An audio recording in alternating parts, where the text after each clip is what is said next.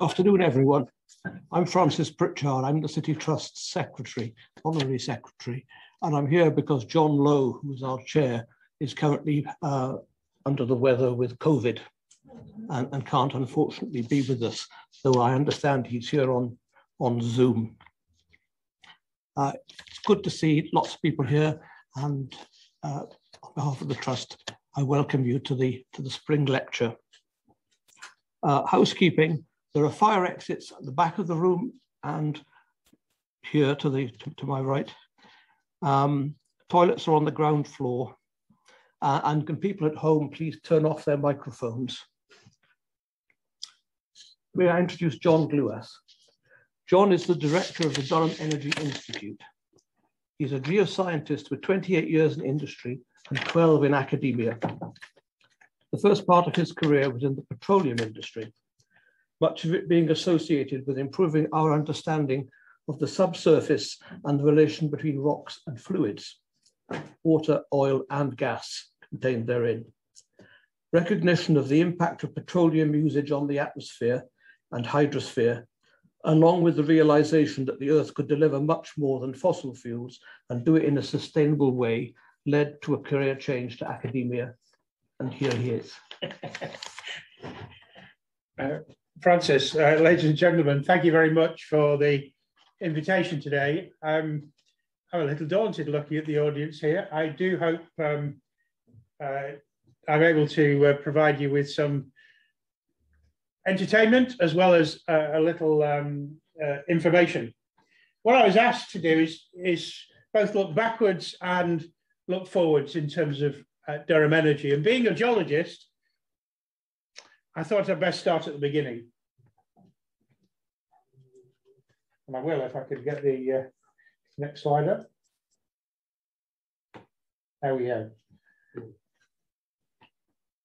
So Sting sang "One World is Enough for All of Us," but probably not quite right. I would suggest that we need the sun and also the moon. And if we start to look at those and the way in which both they formed and have evolved, then we might be able to do a little bit better on energy than perhaps we've done in the past. Let's just set some context. So the Earth is old, but it's only a fraction as old as the universe and indeed our own galaxy, the Milky Way. But the sun, Earth, and moon all weighed in at about 4.5 billion years ago. It didn't take that long in geological time before life emerged, and the first signs are in rocks some 3.5 billion years old.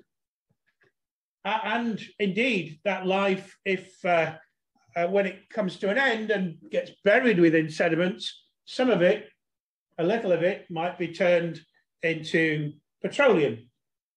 And the oldest petroleum rocks are about 2 billion years old. Most are much, much younger, even down to just a couple of million years or so. The old rocks are only preserved in little bits and pieces around the globe. It took another 1.5 billion years or so before land plants emerged. And land plants with their woody stems and other tissues don't follow the same route when they get buried and heated. They don't turn into liquid petroleum, as does algae, seaweed, and so on, but they will, of course, turn into coal, as well we know here in Durham.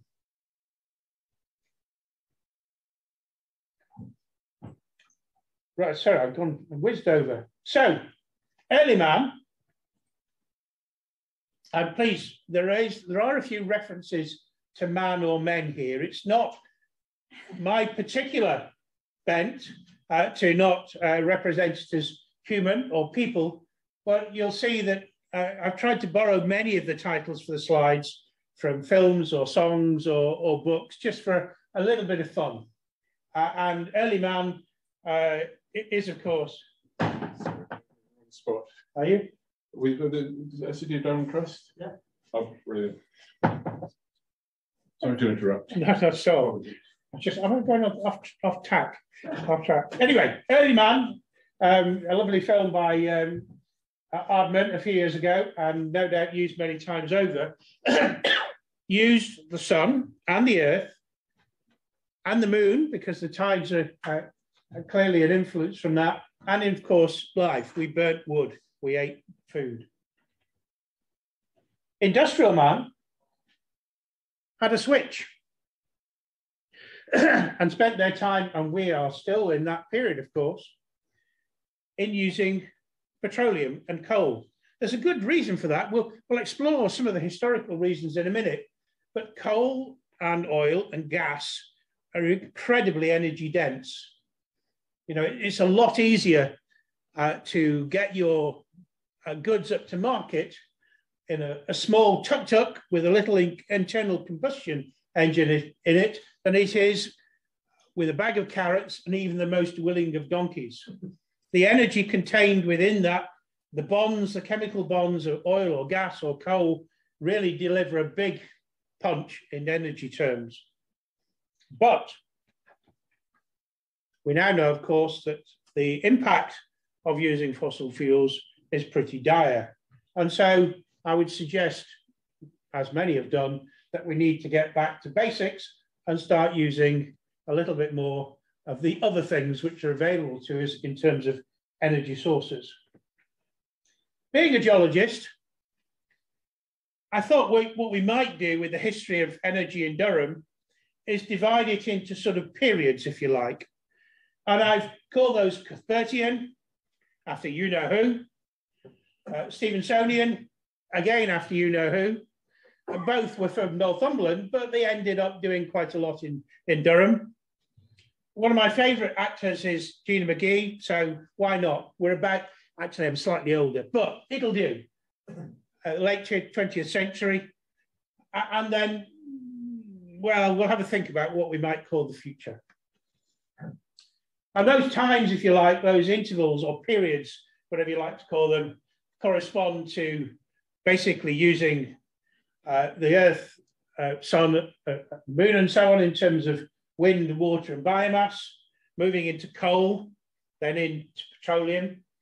And now we found ourselves within the energy transition. Were we at one with nature in those Cuthbertian times? Anyone? Well, the picture there shows the lovely wood just around the corner from where I live. But there was a problem with wood.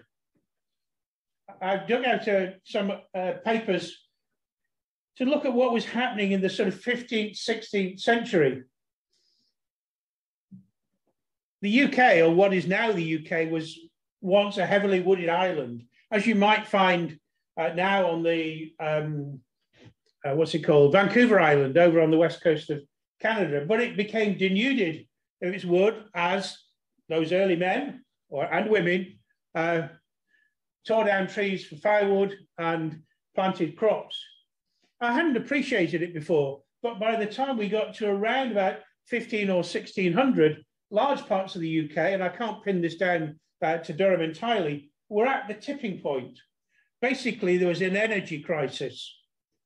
There wasn't enough firewood for cooking or for heating. Now, the thing about heat and flame and fire, when it's used with food, is that it makes those difficult to digest things more digestible. It releases more energy.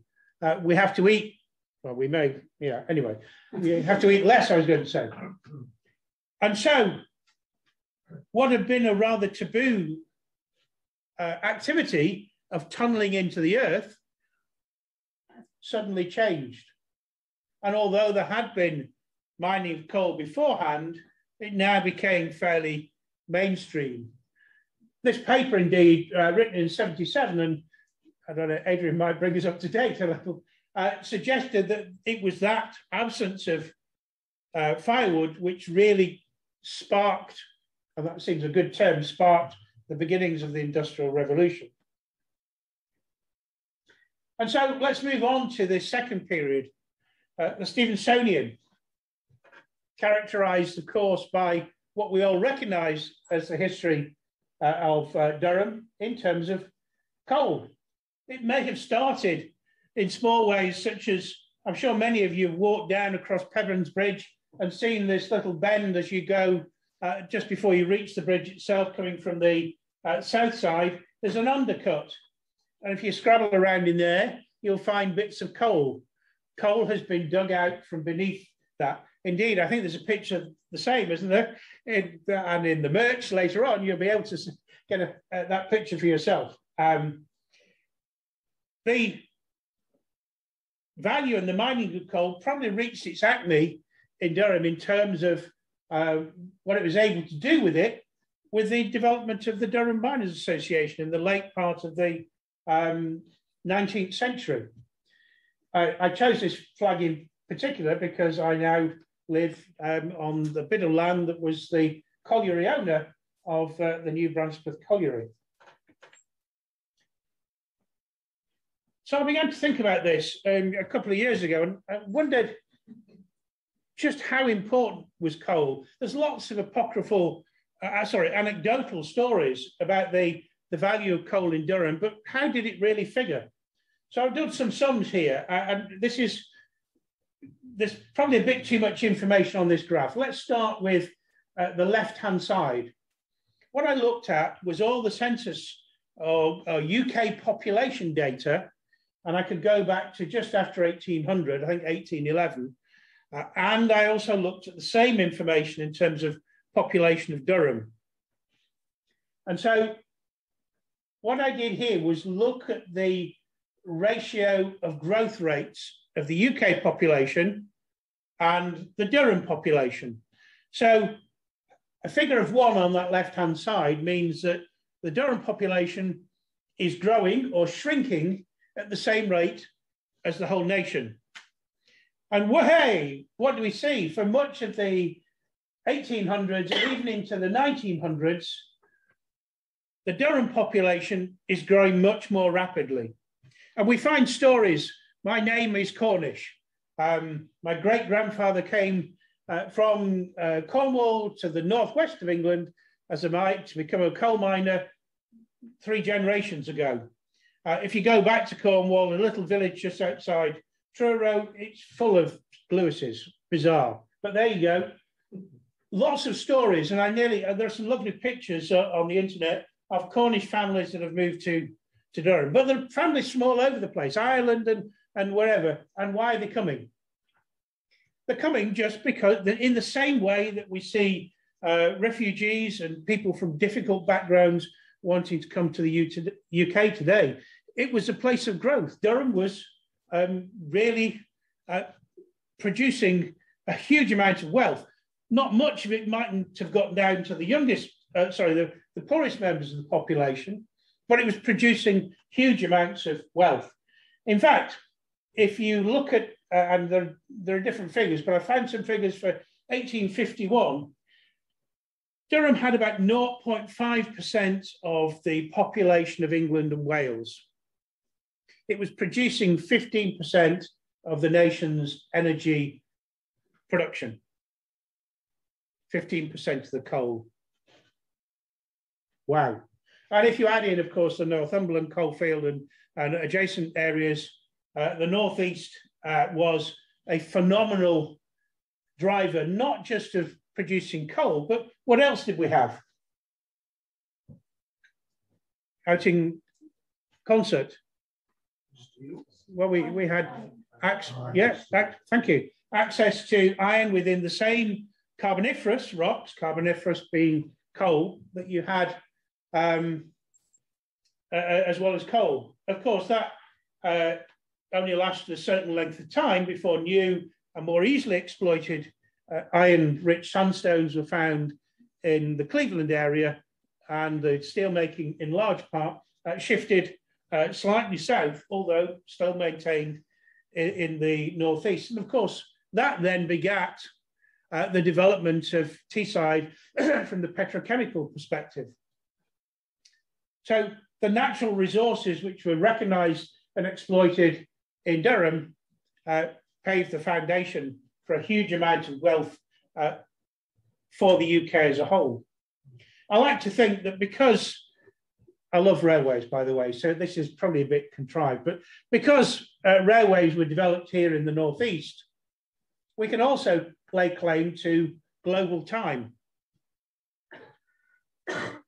If you took a train from London to Bristol and Bristol time was different from London, and you arrived at a different time from that which you expected, or even worse, if the train driver in one area was running on London time and the other area running on Bristol time, before signalling was very good, you were in trouble.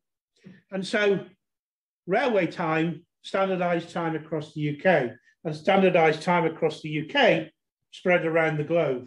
The 24-hour subdivision of the globe is from the Northeast. Where else? So the other thing I tried to do on here, which was a bit less successful, although in part, is I used the Durham Mining Museum information laboriously to copy all the pit names out and then add them up on an Excel spreadsheet. So these are the number of pits that were open in this time period as well. I can't go back any further than this sort of 1875 or something like 70, whatever it happens to be. So coal was extremely important, but the end came eventually. Peak coal production in the UK, 311 million tonnes was 1911, second only to the USA. By which time, of course, the USA had found something else besides coal in Virginia and so on. It had found the oil fields of California. In about the same time, California, in brackets, as it were, was the biggest oil producing nation on the planet. Again, huge amounts of value in that. The end was sort of slow coming in many ways. Most people around today will think of what happened in 1984, but the decline had started before the First World War. And it had many elements to it. John Lowe was kind enough to send me some information on the, how do I pronounce this link? Copious power station, proposed to sit in the woods just to the north of the meander, in the floodplain, just to the north of the main meander of the River Wear. A power station, had it been built, would have been larger, considerably larger than the cathedral, and would have taken coal from a connection on the East Coast Main Line. The power station was not built because of activity in this organisation, I believe. But it wasn't the only thing that was going on. By the early 1950s, the council in Durham at the time had decided that it would get rid of the worst slum villages entirely. And they included, and this is a picture, you can do anything these days, can't you? We managed to get a 18 something or other map printed onto tiles, which now are in my downstairs loo. So this is a picture of the wall in our downstairs loo. And the wall itself is another Ordnance Survey map. It's like putting Fabulon onto the wall. It looks lovely until you get a crease and then you all square at one another as you're putting it on. And this shows New Brunswick Colliery, the railway line which went from Durham up to Waterhouses. It was called the DNS line with an A, misspelled because it's the DNS River with two E's because of the deer we have. But that's almost, it's entirely fields now, or woods, beautiful woods. Many of the villages were entirely removed, some were partially removed, and New Brunswick was one such. And by 1991, the last deep pit closed on the Durham coast. And I think it was 1995 that Monk Wearmouth, someone correct me, was the last deep pit in the northeast to close, where you'll now find the Stadium of Light sitting above it. Hey, there's a weird fact.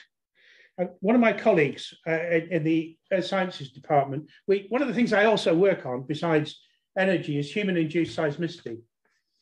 And would anyone care to name what the most important event has been in the recent decades in reducing seismicity in the UK?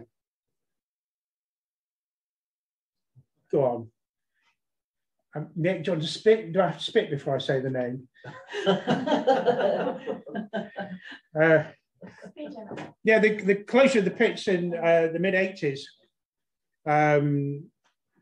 Seriously, the incidence of human-induced seismicity has dropped off considerably since then. And had we had seismometers back in the 1900s or 1870s, it would have been even greater. And it's still the most common occurrence of, and they tend to be very, very small, but it's still the most common occurrence of earthquakes in the UK is either on the Great Glen of Scotland between Inverness and Fort William, or down in the former coal mining regions.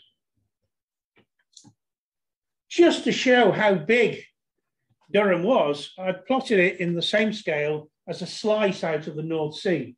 And where you see the word ensign there, this is the Norfolk coast.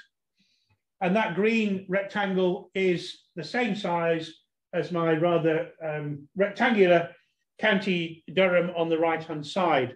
And you can see the sort of black line, probably a bit too faintly. It wasn't a great slide within the green square on the right. Within that black line are all the mined areas. Basically, everywhere was undermined in Durham, apart from the cathedral and the places, well, and Red Hills, yes. So, okay. Let's look now, and we've got to take a bit of time out of Durham. As coal declined, the drive, the energy in the UK went somewhere else. It went, in large part, what was Durham in terms of an energy capital of the UK, split. The oil province, which sits offshore Scotland, was run out of Aberdeen, and much of the gas province off the east coast of England was run out of Yarmouth. I don't think Yarmouth saw quite the flood of money coming in that Aberdeen did. Why was Aberdeen chosen? I just love these little bits of, tiny little bits of history where tipping points. So Aberdeen was chosen to be the oil capital because BP built its office in Aberdeen and everybody else followed. But why did BP choose to build its office in Aberdeen? The deep harbour? Nope. But pretty good. You're on the right track. Aberdeen had a concrete runway. Dundee had a grass runway. Oh. And so the airport was the determining factor. So Dundee was left with jute, jam, and journalism. So the impetus shift, but the UK had gone from, the 1970s were a bit of a low point, but basically we'd gone from a massive coal producer with all the wealth, again, it didn't trickle all the way down, but all the wealth that came with that, to a massive petroleum producer.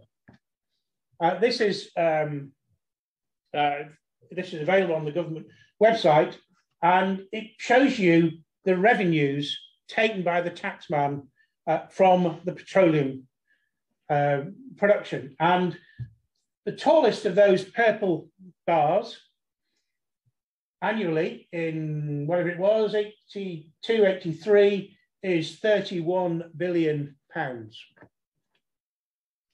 95% of all the profit generated by the oil companies went to the taxman. It went as royalty, it went as petroleum revenue tax, and so on and so forth. In the 1980s, we didn't need coal because we had all this oil. I even suggest that without this huge natural resource in the North Sea, be it in the north of Scotland or the south off the east coast of Britain, our dictionary would be short of one word. Thatcher could not have done what she did without this massive income. The irony is, of course, that the person who was probably least likely to wish to support Margaret Thatcher, Tony Benn, was the architect of being able to exploit the North Sea. Again, funny how history turns out. Enormous amounts of cash coming in. Well, maybe two words. I don't think we'd have had yuppie either. I suspect most of this money went on parties in London, if not Westminster. So we've had two overlapping periods when we've had a massive amount of energy available to the UK. One was coal, and the other was petroleum. It also meant that we evolved as a nation somewhat differently than others in Europe. Because we had coal, we created coal gas. And every town had its gasometer. Coal was roasted in a damp, poor atmosphere in a fixed furnace. And from that process, you can create what's called syngas. That's the stuff that went in the gasometers. That's the stuff that used to be sent to your house. It was a mixture of hydrogen, methane, some carbon dioxide, because they weren't too particular about how they made it, and even some carbon monoxide, which is why, if you so desired, you could stick your head in the oven and gas yourself. You can't gas yourself now. You can blow yourself up, but not in the same way. That it doesn't. The methane that comes from the North Sea does not contain carbon monoxide, and therefore, although you can asphyxiate by filling a room with methane, or even blow yourself up if you have a methane air mixture, it's not poisonous in the same way that carbon monoxide is. But we had gas, and then we had gas from another source. I do remember my grandmother complaining vehemently that North Sea gas was nothing like town gas for cooking her cakes or whatever it happened to be. Whether or not she was correct, I don't know. But I put two red lines on these graphs. One shows the coal production from 1855 up until 2005. The other shows the oil and gas production in the UK, oil in orange and gas in blue. The scales don't matter too much. But what are the red lines? Both are in 2003, 2004.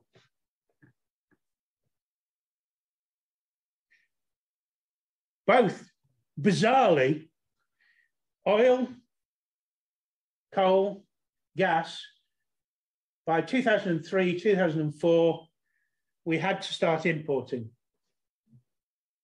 Before that point, we were completely self-reliant. We may have had a problem in the 1970s with the OPEC oil crisis, limiting the amount of liquid hydrocarbons that came into the UK and therefore driving, although we had many fewer cars at that time than we do now. But this event passed without many people noticing. Strangely enough, it was picked up by the Department of Energy and Climate Change. When I first arrived at Durham, I saw this graph produced by the government, which showed the energy gap between what we produce and what we consume growing from this point. I've got a screen grab of it. It's gone from the government website, bizarrely. It went very, very quickly. And indeed, I don't want to be, I told you so, but I've been telling governments, all different flavors of governments, since I first arrived. Within weeks, I was introduced to the then Energy Minister, Lord Hunt. And I said, we've got a growing crisis. We've got an emerging crisis, not so much in oil, because oil is traded around the world, but we have in gas, because gas is a much more restricted market. We live in a smaller world, much smaller world. And each of those politicians or civil servants has, every time I've mentioned it, I think the last time was about 3 years ago, said, nah, we haven't. We've got, gas, we've got 3 days or so leeway. Not a problem. Maybe, right. I told you so. Oh, I said I wouldn't say that. Never mind. So let's look again. Let's take the big view, the long view, the geological view. Stand back a bit. Now, these figures, I can guarantee one thing about these figures. They're wrong. but they serve at least to allow us to tell a story. If you take the current the current consumption of oil and what we know is in the ground on a global scale, we've got about 50 years left. Now, more will be found. And indeed, the problem with oil, forgetting the climate, we'll come back to the climate in a minute or two. The problem with oil is that we found lots and lots of heavy oil. The Faja, which is a big area in southern Venezuela, has got 14 trillion barrels of tar in the ground, where oil has naturally seeped to surface and then become biodegraded. It's difficult to get it out. Well, it's very energy intensive to get it out. For gas, about the same. Coal, we've got substantially more. In fact, I did a calculation again when I first arrived in Durham. The last figures I could find from the National Coal Board were from 1977. But if you took the amount of coal we used in 2010, which was about 50 million tons, and divided into the reserves which are attached to the pits in 1977, a silly sum, I know, we had 750 years supply. By closing the coal mines, by 2010, we ended up with 1 year's supply. We produced the same as we consumed, more or less. No, sorry, it was 1/10 of a year's supply because we had to import most of it. The same is true to an extent, probably, of uranium. Thorium has never been used for nuclear power stations, although it's 10 times more abundant than uranium. What's that? You can't build nuclear weapons with the residue from a thorium power station. We developed uranium, or everybody developed uranium, really to drive nuclear weapon production, not energy. So we're sort of running on empty. Okay, let's just take a quick look just to remind ourselves why we're in the energy transition. I'm sure we could eat that coal and oil and gas out probably double or triple that time if we so desired. Before the Industrial Revolution, the amount of carbon dioxide in the atmosphere was around about 280 parts per million. Not a lot. In 2015, we went through 400 parts per million, and now we're about 425 parts per million. And carbon dioxide has been known to be a greenhouse gas for 150 years. Experiments were done in greenhouses. On the surface of Venus, yeah, it's close to the sun, but not hugely close to the sun than we are. The temperature will melt lead. The gas making up most of the Vesuvian atmosphere is nearly all carbon dioxide. It traps the heat. And so the amount of we're putting into the atmosphere has grown in line with the global population. Although, of course, it's very heterogeneous in terms of its distribution and use, with the West and Saudi Arabia and Australia and so on, and Europe, consuming or producing much more of that CO2, and now China than South America or Africa. So huge amounts of CO2 going into the atmosphere, and they are driving the climate change that we're now witnessing. Our own part, this is our stacked CO2 emissions from, first of all, the coal period, and then added on top of that, the petroleum period for the UK. We played, in historical terms, a big role, although we may be pretty small now in the top 15 or worse, bottom 15, depending on the way in which you prefer to look at it in terms of CO2 emitted. But we certainly played our part over the ages. And so we found ourselves in a position where we need to move away from those fossil fuels very urgently. And yet not a great deal has been happening over the last few decades, but it has begun to pick up. And so what I'll do now is look at what we can do and what is happening in Durham. And it's, we're flipping back to some of those more long-lasting sources. The sun will last for another 5 billion years or so, give or take. The Earth left to its own devices, would take about 90 billion years before it's stone cold. Well, we'll use 5 because by the time the sun's run out of its hydrogen fuel source, we're all toast anyway. I think that'll do. That'll do for us as a species, certainly do for me. But what I'm going to not look at, there's too many things for us to look at in total. So I'm going to just pick a few things, a little bit of solar, a little bit of solar heat, a little bit of light, a little bit of wind. And being a geologist, I like to grub around underground, so we'll think a bit about the heat of the Earth. So, you know, we've leveraged, humankind has leveraged its energy, its access to energy. Again, a manpower, it is a unit, an official unit, of 6 men is about equivalent to half a horse. And yet we've got in one Archimedean screw by the Passport Office, 1,333 horses.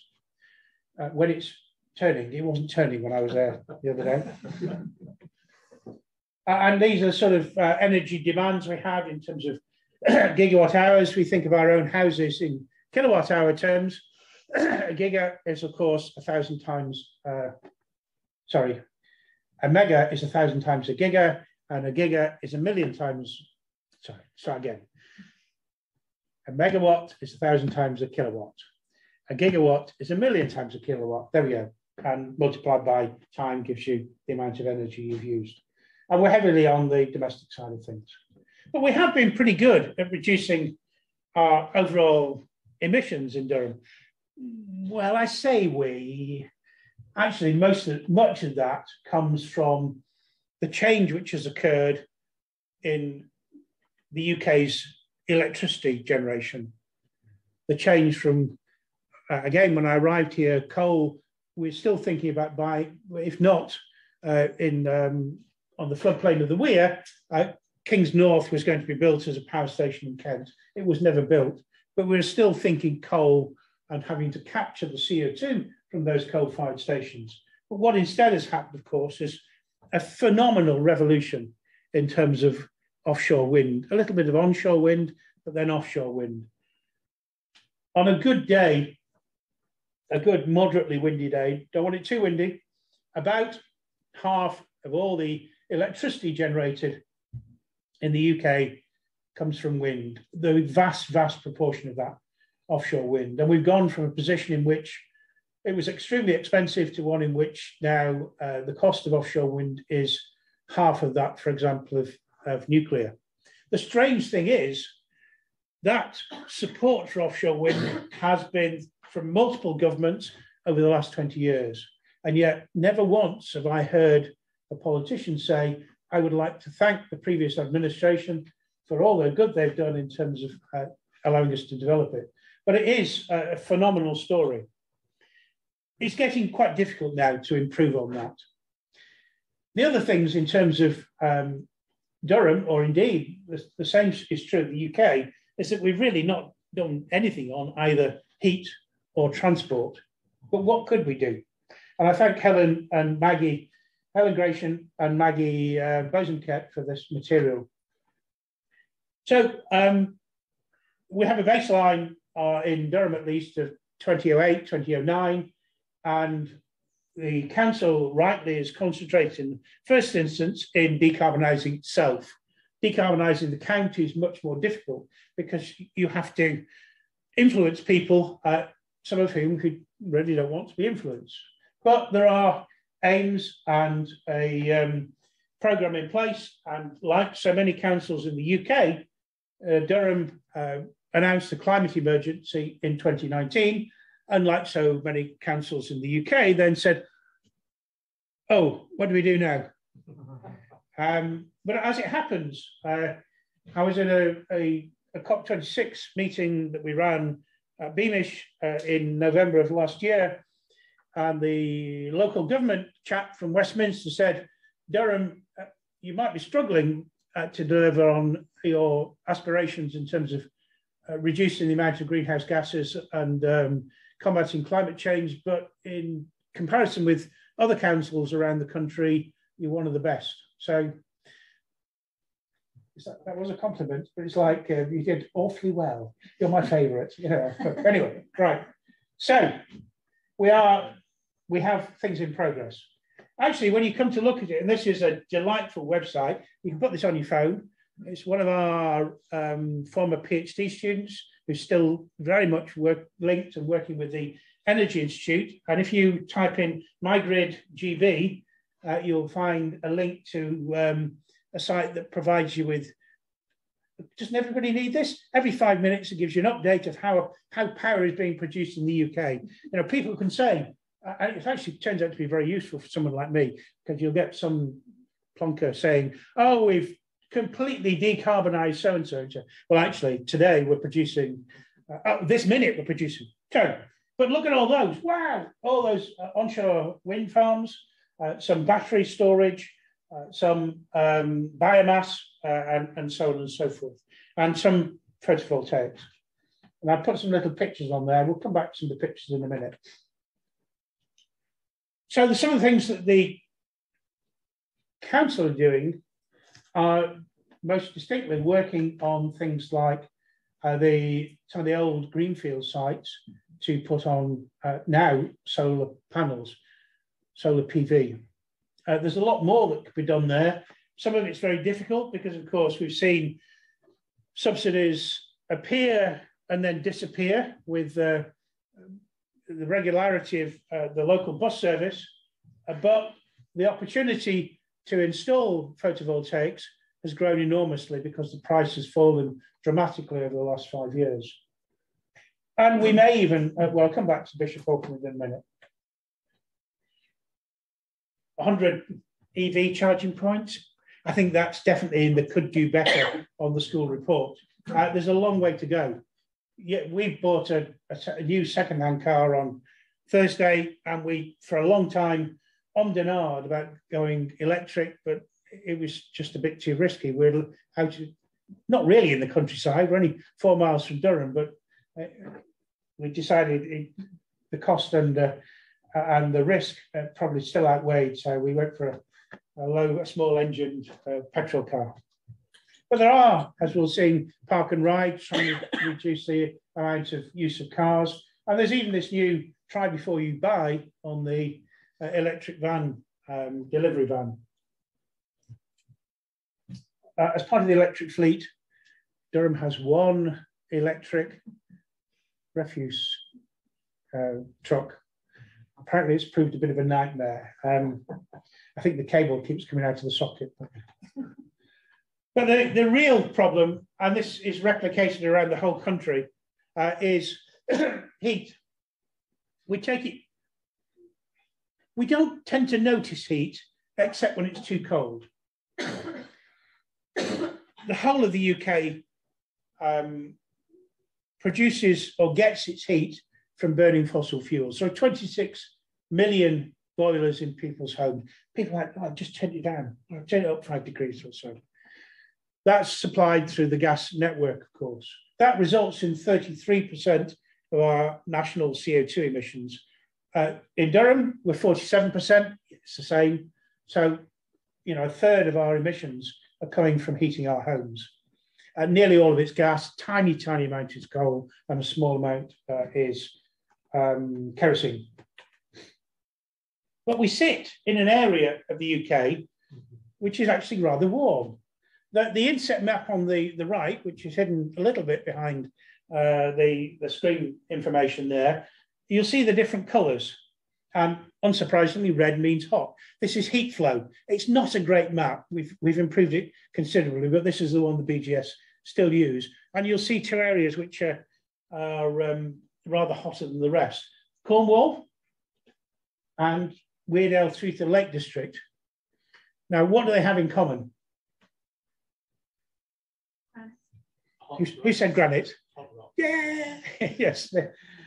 In both areas, there are granites. The granites in Cornwall are Permian in age, about 250 million years. Ours are about 400 million years old, the Weardale granite. And the Weardale granite was first discovered in 1961 by the late Professor Martin Bott, He'd been doing a gravity survey as a student. He wrote his first paper in 1956. He wrote his last paper in 2018. He was in his 90s. Just unbelievable. Nearly all of them on Weardale as well. But he found that there's a gravity anomaly in Weardale. And his boss at the time, from Durham, Sir Kingsley Dunham, or Kings to his friends, was also the Director General of the British Geological Survey. And being mates, he said, I'll drill you a well. So in Rookhope, a well was drilled in 1961 by the Department of Geology, South Road, Durham. And at about 400 metres, it went from limestones and shales into granite. And it was hot. And that was a surprise. It's been there 400 million years. It's not hot because it's failed, well, it has failed to cool down. It's not simply like, you know, a pot of jam on the stove that cools down. But this granite, like virtually all granites, is quite rich in uranium, thorium, and potassium. And when they decay naturally, they produce heat. That same granite was re-drilled by the late Paul Younger in 2004 at Eastgate. And then I worked with Paul and we drilled at Eastgate again in 2010. What Paul was able to prove is that we could flow water through that granite and that the water was warm. Indeed, if we measured the chemistry of the water, and it's a bit shaky in terms of the calculations, but that water seemed to have equilibrated at a temperature of about 150 degrees. Now, these wells were only drilled, Rookhope to about 400 metres, sorry, 500 or 600 metres, Eastgate 1 to 998 metres. So it didn't go particularly deep. But what happens if you go a bit deeper or a lot deeper? So we've been working with Auckland Castle and then the Auckland Trust as it emerged since about 2012, when their interest has gone up and down in terms of drilling deep. But really, the opportunity to drill in Bishop Auckland to around about 5 kilometres and produce high temperature steam, plenty of heat, but with temperatures like that, power as well, is very real.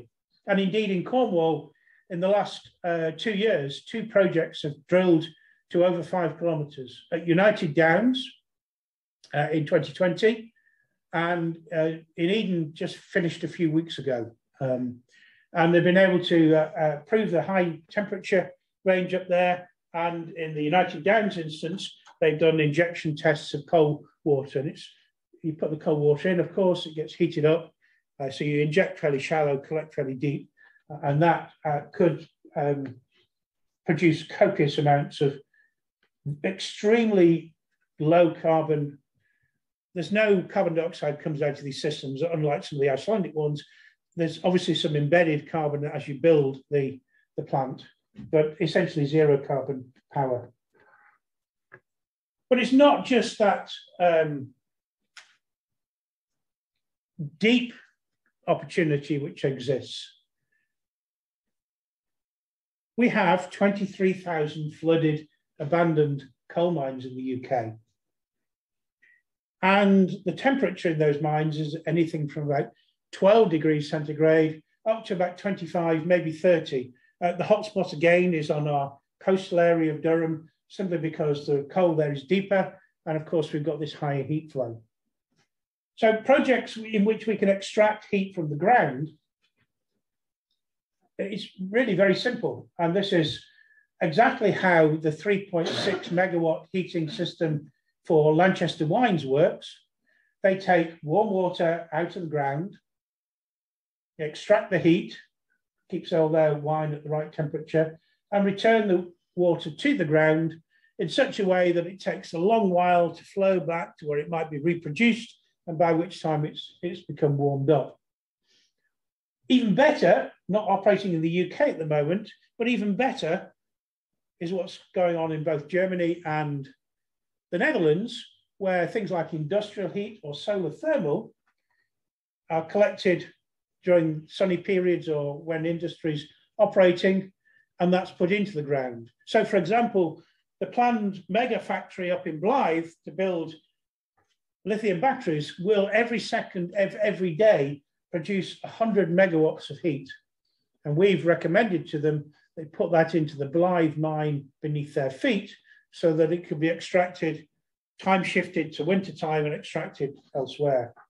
The other thing is, if you're now valuing the water in the ground in the mines, you'll make sure you know where it goes, and therefore you'll better manage or reduce the incidence of these small earthquakes because you're beginning to manage what you're doing with that water. Projects are going ahead. Lanchester's already in production. I don't claim we had anything to do with the initiation of that, but we've certainly helped them since then. Many of you will have seen the plans for the Seaham Garden Village down on the coast at Seaham, obviously. Over 1,000 houses. Currently, the mines there are pumped out, otherwise the water would flood down the streets. And that heat being pumped out every moment is around 4 to 5 megawatts.